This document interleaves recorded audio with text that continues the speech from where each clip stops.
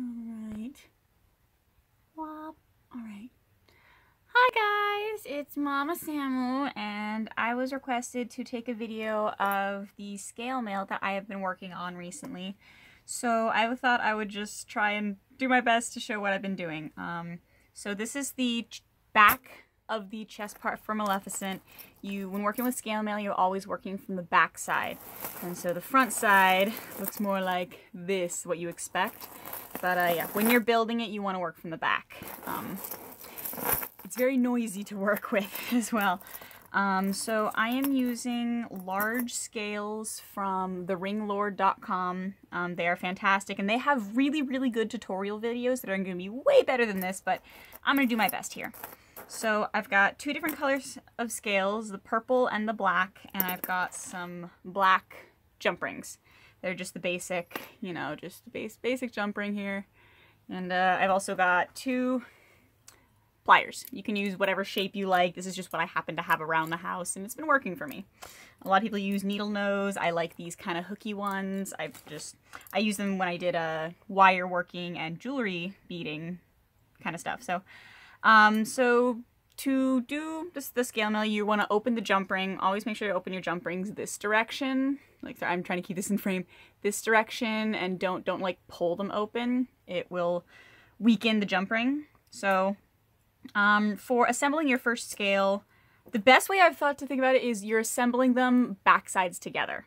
So you want to line them up so that you take your two back sides and put them together. And then you put your split thing through the two rings, through the scales, and then you close it. Like so. And so here you've got scales attached. So you want them to be in kind of this orientation. So you're going to want to attach another scale to the other side. This is just how you kind of get started. Like, you can see, like, at the top of mine here, this is how I started up here. So I'm just showing you how to get a basic start, and then you can build pretty much any shape that you want to out of it by using more or less scales on each row, all that good stuff. So I might babble a bit here because yeah, that's what I do. So I'm gonna add my other scale in here and close it up. I really hope all of this is in frame because I can't see my monitor, and I've never done a tutorial like this. So now I've got my three scales, my one center and two sides. So they're gonna end up wanting to be like this. So this is where you get kind of the Scailmaille part of it. I'll set this piece down. So at this point, you're gonna want to, this is the part that's kind of confusing. At least it was confusing to me when I started. So take your jump ring, do the same thing you always do. And I like to lay my scale down and kind of go through. It's gonna look weird, and I'm gonna try and show you how like it is. So you go in through the back side of this top scale, and then kind of go underneath the scale and come in through the back side. So in the end, you're still doing it back to back, but once you get to this large scale, it's very hard to actually put your scales back to back, especially when you have to pick up the big piece. So you want to get used to that laid down kind of method. And so this is where you're going to be using two scales, or two jump rings for every scale. And it's really hard to keep track of what the top scale is at this very beginning. But once you get it going, it's a lot easier to keep track of what scales are what. So, all right.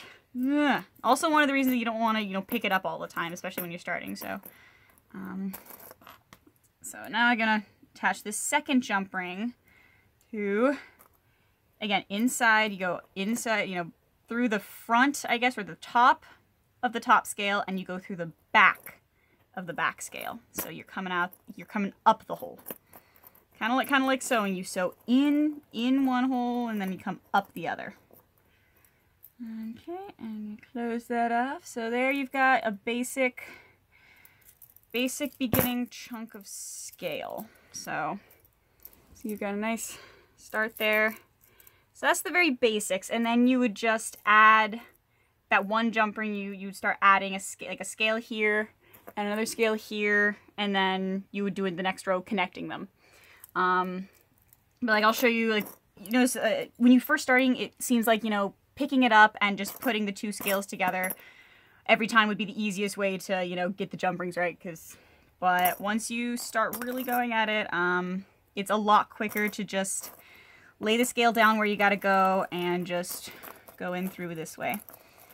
It's a lot of fiddly work and it's a lot of changing positions, and you'll get really, really good at holding your like working with stuff while holding your pliers.